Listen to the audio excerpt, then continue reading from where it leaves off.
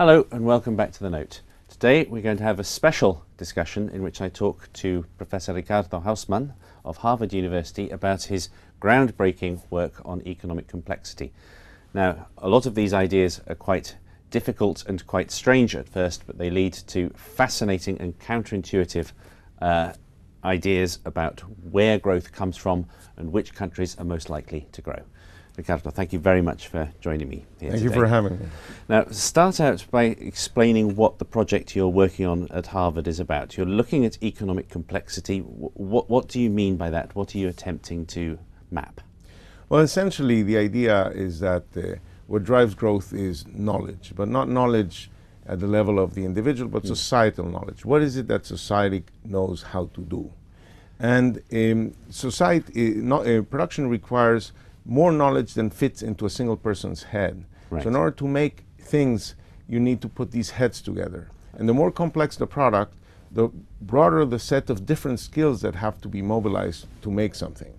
And what we're trying to do is we're trying to capture what products we're able to make, and consequently what products are in the nearby vicinity of the things you're able to make that you could more easily move into. Okay, so this is not simply a case of who has the best high school system or who has the best university system. It's about how well positioned they are to move from one set of expertise to another. Yeah, it's not about how much time you spent in school, but what is it that you know how to do. Okay, now we have up on the screen here a chart which we've adapted from a chart you produced for the Investec Investment Institute journal. Many people will think it looks like a piece of modern art to start off with. Can you take us through what you're trying to do here? Obviously you have clusters, you have nodes. What is this map that you've been building at Harvard? Well, every node is an industry. It's a product. And it's connected to other industries that are technologically related, that more or less use the same kind of know-how.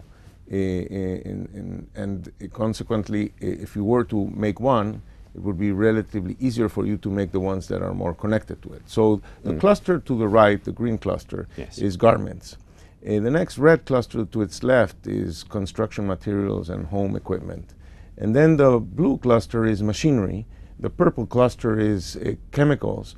And the light blue cluster at the upper left is electronics.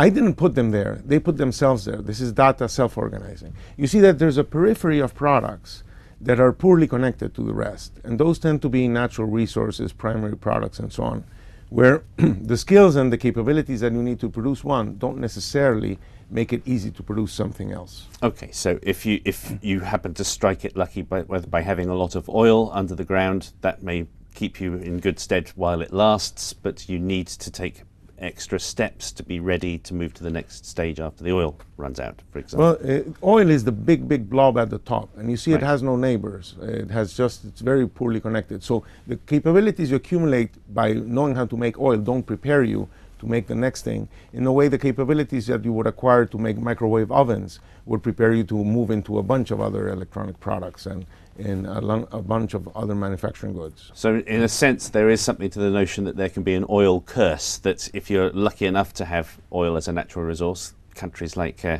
well, your home country of Venezuela might be one example, it can almost impede necessary improvements elsewhere. It makes it easier for politicians and to be complacent.